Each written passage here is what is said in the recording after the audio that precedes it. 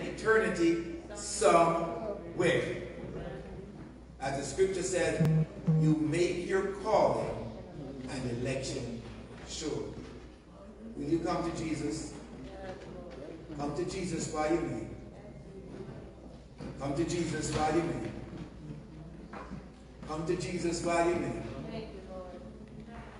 Come to Jesus. Come to Jesus while you may. Come to Jesus while you may.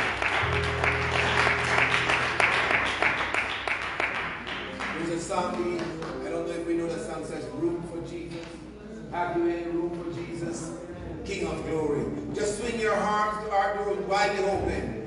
Bid him enter while you may. Just open up your heart to the Lord. When Peter preached on the day of Pentecost, and they said unto him, men and brethren, what must we do?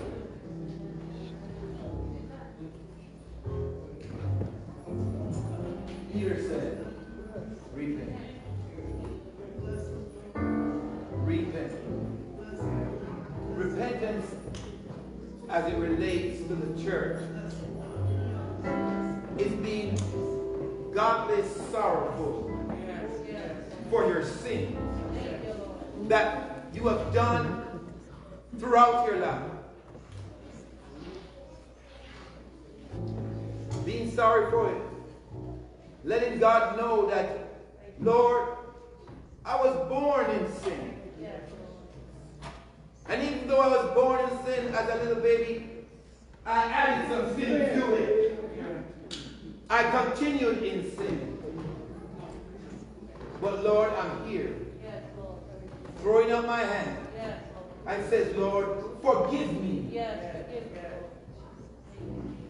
I'm turning my life over to you. I am sorry for my sins. And once you have repented, the scripture says, and be baptized in the name of Jesus.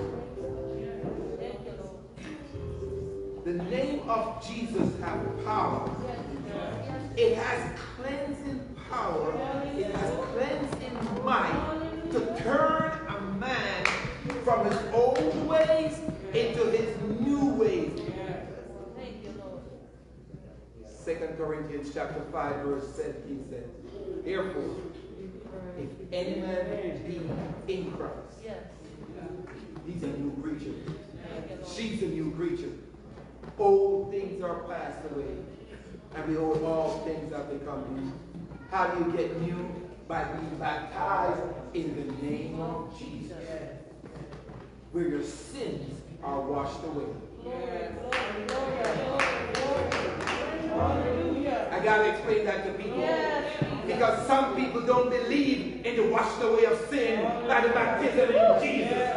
Thank you, Lord. Thank you, Lord. Some people don't think that there is power in the name of Jesus.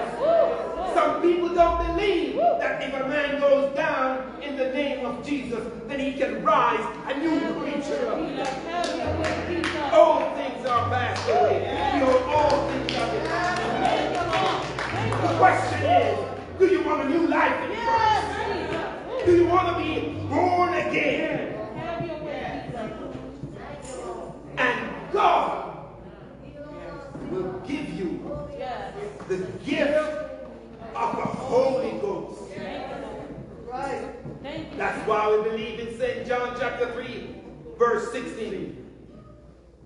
For God so loved you, and so loved you, and thank God he loved me,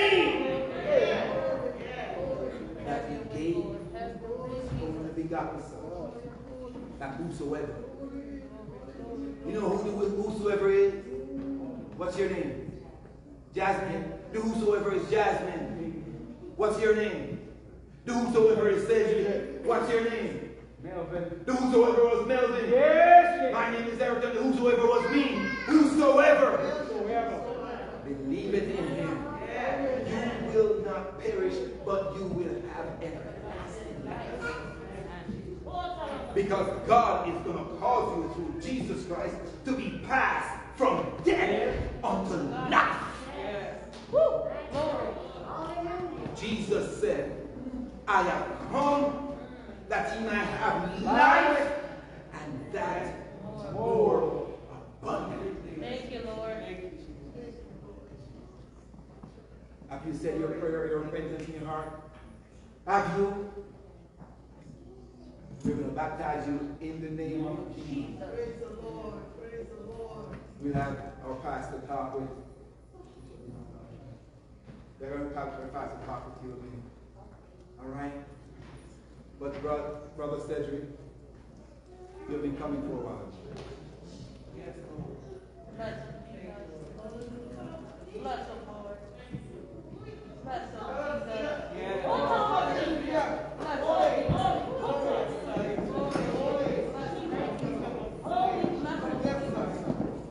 Praise the Lord. Thank you, Jesus. Hallelujah. Bless him, Lord. Glory. Hallelujah. Thank you, The Lord. devil decided to kill. The devil desired to kill this boy. Yes, yes. Not to harm him, but to kill him. And that will destroy you. Glory, glory, glory. He desired to kill you, Cedric. Yes. Bless Had it not been for God who was on your side, Yes. even though you were unsaved, God was with you. You know the things that you have escaped from. Yes. Because God has a purpose for you. Thank you, Lord. And you too. Thank you, Lord. God has a purpose for your life. Thank you, Jesus.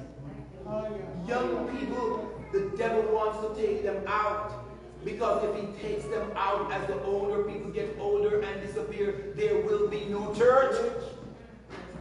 But God had you here for us. We're going to pray for both of you. We're going to have you talk with Pastor a minute, and then we're going to get you ready. Thank you, Lord. Do you believe God? Yes. Do you believe that God, through his Son, Jesus Christ, can change your life? Do you trust in the Lord with all your heart and you surrender your life to him?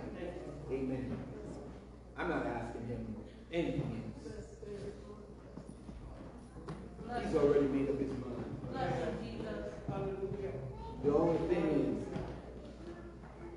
are you willing to go with the piece on the wall that says, come what may?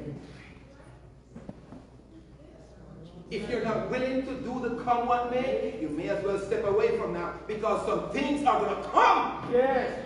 Yes, it is. Yes. You listen to the testimonies, you listen to the saints, some things are going to come, but you've got to make it up in your mind, and I know you're going to fight. But now you're going to fight a good fight.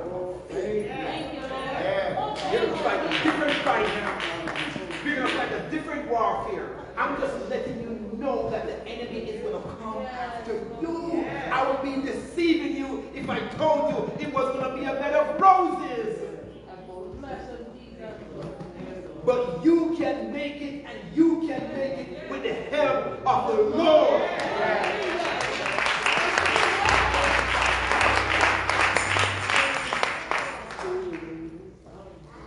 Paul said, had it not been for the Lord who was on my side. All right, we're going to pray. And then, as I said, we're going to talk to the pastor a little bit. We're going to get you ready. Thank you, Lord. Amen. Father God, in the name of Jesus Christ,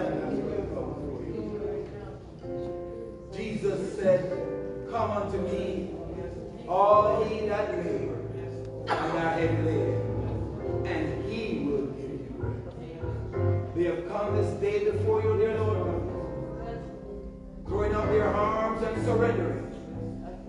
Wash them. Cleanse them, O Lord God, as they go down in the name of Jesus. Perform the circumcision, O Lord God, of the heart. And according to the scriptures in 2 Corinthians chapter 5:17, make them new. Wash their sins away, O Lord God. And as the word of God says, and their sins and iniquity I will remember no more.